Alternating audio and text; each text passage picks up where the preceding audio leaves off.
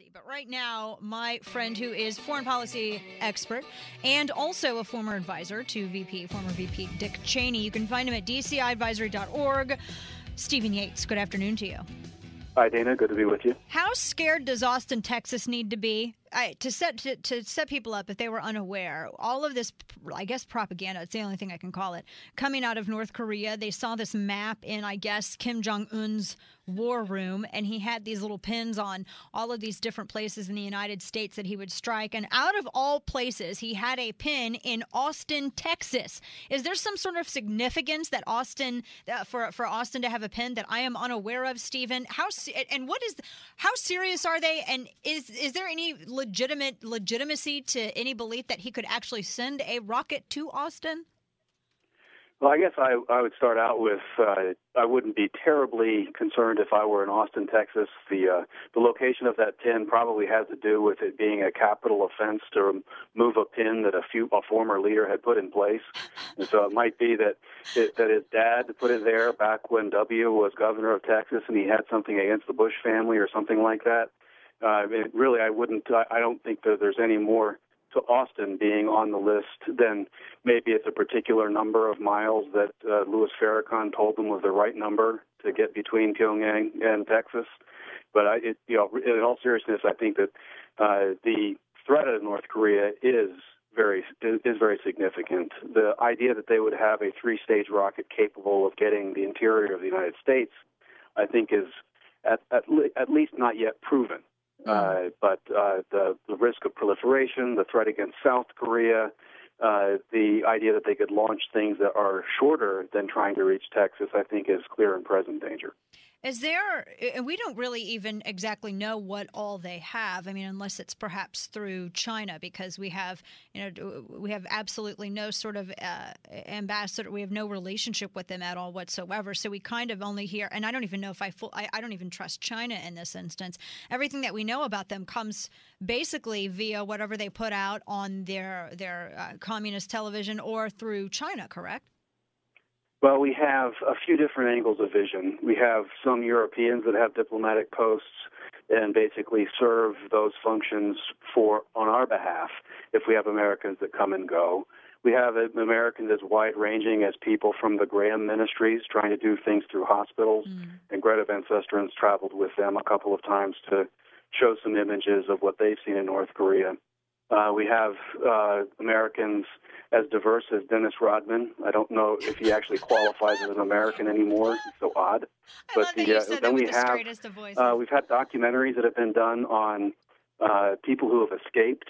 We've had a few things that show basically this being one of the worst places on the planet, and a profoundly pulverized population that just really doesn't see reality in any way, shape, or form in a similar manner to the way we do. Right. Oh, absolutely. Well, it's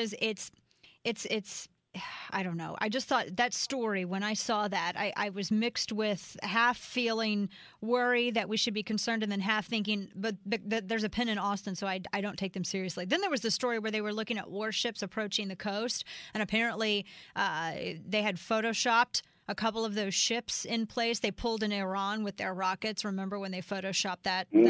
So I'm not quite sure that I even believe they have any capability. It just seems like it's all based upon tough talk, and because how many years have they been threatening to do something now?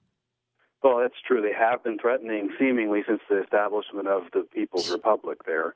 But the sad truth is that they have made dramatic progress in recent years, and their capabilities are very real. If for no other reason, we've been able to verify them by what they've proliferated. There's been the issue of what they have in country. We've had American officials famously duped in negotiations there. Most recently, it was Chris Hill and the Bush administration on behalf of Condi Rice that basically bought the same fake deal and got the same fake results. But they have proliferated real nuclear designs.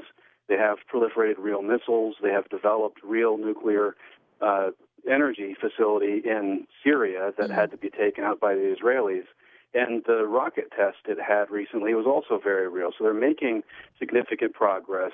it would be foolish for any of our national security leaders to just assume they don't mean what they say. Right. The fact that they might not be able to do all that they say just isn't a luxury you have when you have a determined, irrational, and increasingly capable force coming out of North Korea.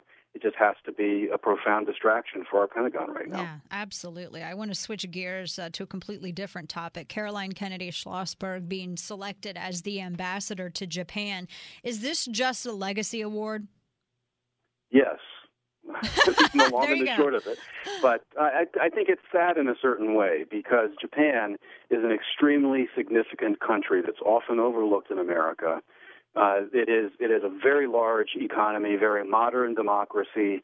It's usually attacked by rogues like the communist parties in China, Korea, and basically people who try to say Japan today is the same as it was in the imperialist era and try to demonize it when it's been a force for profound good for a number of decades, and really one that we have a tremendous operational bipartisan and mutual agenda around the world, and we need to have a serious person with serious experience going and developing that.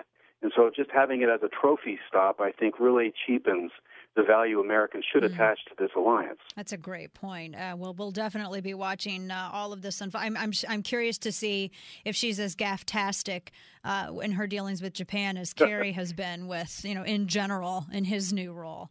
But Absolutely. I haven't seen her as a player in foreign policy, and it just seems silly that just because your father was president once, that and because of your last name, that you can go ahead and get this position. Again, it just seems to be kind of insulting to Japan. I completely agree. Stephen Yates, so. You can find him at dciadvisory.org, DC International Advisory. Always a pleasure, Stephen. Thanks for your time. Thank you, Dana. Take care. Take care.